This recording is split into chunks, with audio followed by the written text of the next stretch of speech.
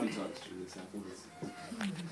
The Walnut block Sauvignon Blanc, as opposed to the collectibles, is made in a different way. It comes from the same vineyard.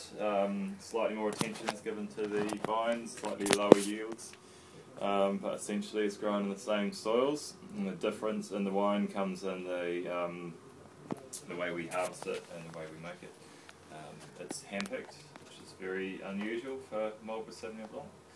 I'd say 99% of Marlborough Sauvignon Blanc is harvested, and the reason for that is because a harvested Sauvignon Blanc grape actually produces a much more of a typical Marlborough wine. You know, it helps exaggerate those aromatics and flavours.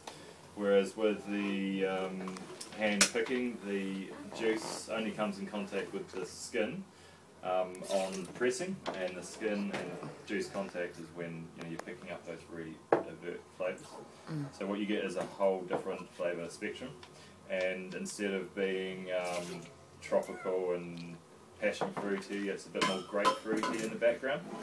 A little bit more citrus comes through, a bit more minerality. And also 30% is fermented in wild ferment in old oak barrel. The oak barrel is not meant to impart any flavour. We don't want it to, but obviously to a trained palate you might pick up a slight note of it, and that again gives it more complexity and helps that that round sort of palate, gives it a bit more body. So.